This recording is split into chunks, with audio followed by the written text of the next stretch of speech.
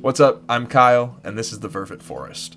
Today, I thought I'd address a question that many of you have asked in the past. How do we tell one monkey from another? Thank you to all of my patrons, and especially Australia, Fast Out, Janet Franciscovich, Jim and Linda, and Chuck and Di.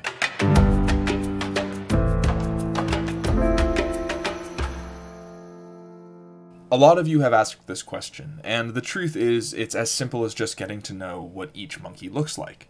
We look at identifying factors, like brow lines, coloration on the face, scars, body types, tails, things like that. I'll get into those specifics in a second. First, I just want to make the point that there's no right or wrong way to remember who a monkey is. You're just going to figure out your own way, and as long as you're getting it right, that's all that matters. I personally start with context. What I mean is, I look at where I am, what troop I'm at. Am I looking at Cocoa Troop monkeys or Goliath monkeys? You know, that really narrows things down because then you know that there's only certain monkeys that could be in those troops. Context is first. Next are the more broad, quick-to-take-in identifiers. How many arms and legs does the monkey have? That's a good place to start, and they don't always have as many as you'd expect. Is it a male or a female? Is it young or old? Is it big or is it small? Is it fat or is it skinny? How thick is the monkey's tail? Is the tip of the tail dark? Is there a kink in it? Or is it missing the tip entirely? What about the color of a monkey's fur? Is it missing any fur? The ears are also really great. Sometimes they have notches or tags or pieces missing. All of that stuff is fair game to help you identify a monkey. If you still don't know who the monkey is after going through that quick and easy checklist, then the next and best way to tell one monkey from another is the face. Just like people, all vervets have unique faces. Just like people, some vervets can look like other vervets, but in the end of the day, no two vervets look exactly the same. This is Casanova. She lives in Cocoa Troop. Her face is pretty unique amongst vervet standards, simply because of her brilliant white mustache. So these are some facial features you can use to distinguish a vervet. Casanova has got a bit of pink around her eyes, not a light pink, but a darker pink. She's got a thick brow line, which is this white fur above her eyes. She also has a unique notch in her brow line on the left side of her face, and she has very intense sideburns. Now let's look at Emily, who's from the Bandit Troop.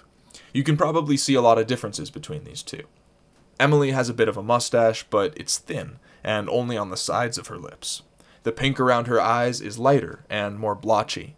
Her brow line is much thinner and sort of does this wave shape, and her dark skin goes up higher and curves a bit over her eyes. Whereas with Casanova, the brow is very flat and thick.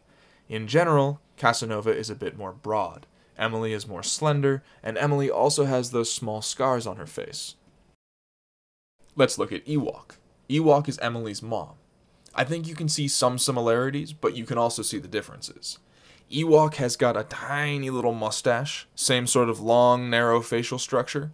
Her sideburns are a bit more pronounced than Emily's. She's got a bit of pink around her eyes. Her brow line is very flat with medium thickness, and the dark skin between her eyes is very thick and broad compared to Emily and Casanova.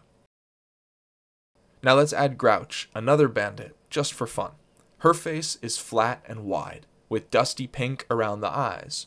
Her brow is thin on the sides and thick in the center and looks furrowed, like she's always angry. And if you notice, her lip arches up into a scar, giving her a bit of a snarl. As you can see, all four of these monkeys look very different from another when compared side by side.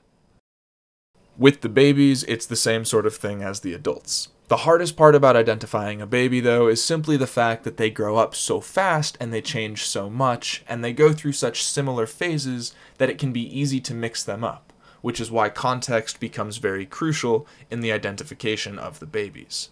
The first thing you look at with a baby is their size, like Gabe and Leo, for example. Gabe is on the right, Leo is on the left, and it would be extremely difficult to mix these two up. But let's look at two monkeys that you could say look similar to each other, Babacool and Foxy. From this angle you can't really tell, but Foxy was more stout and Babacool was more lean. But with these two photos, they look pretty similar. So I'm just going to point out the things that I see that I think are unique between the two of them.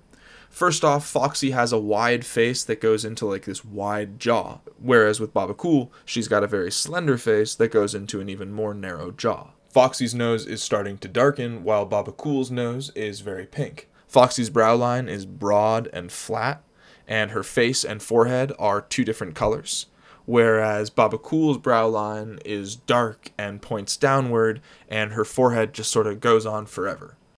Let's look at Elena, who I kind of think is like a mixture of Foxy and Baba Cool.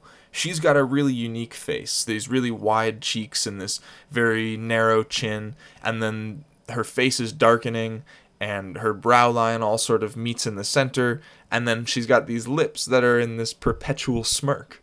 And then, of course, there's a baby like Vera, who is just so teeny tiny that it's hard not to recognize exactly who she is. Now, looking at these side by side, I'm sure you can see the differences. Of course, the appearance of a monkey like a person changes over time, especially with the babies. If you're not with them on a regular basis, you can easily lose track of who's who, which is why we chip all of the monkeys when they first arrive. Each monkey has a chip put into them, and they have their own personal identification code. All you have to do is scan that chip, and it tells you who the monkey is. So if the monkey ever needs to be pulled out of the troop for some reason, we can scan the monkey and be sure of who it is. And if they ever want to buy drinks at the bar, they get a discount. It's always going to be harder to recognize the babies and adults from video to video because lighting and setting and time changes everything. But I hope this has helped, and if you have any more questions, feel free to leave them in the comments, and thanks for watching.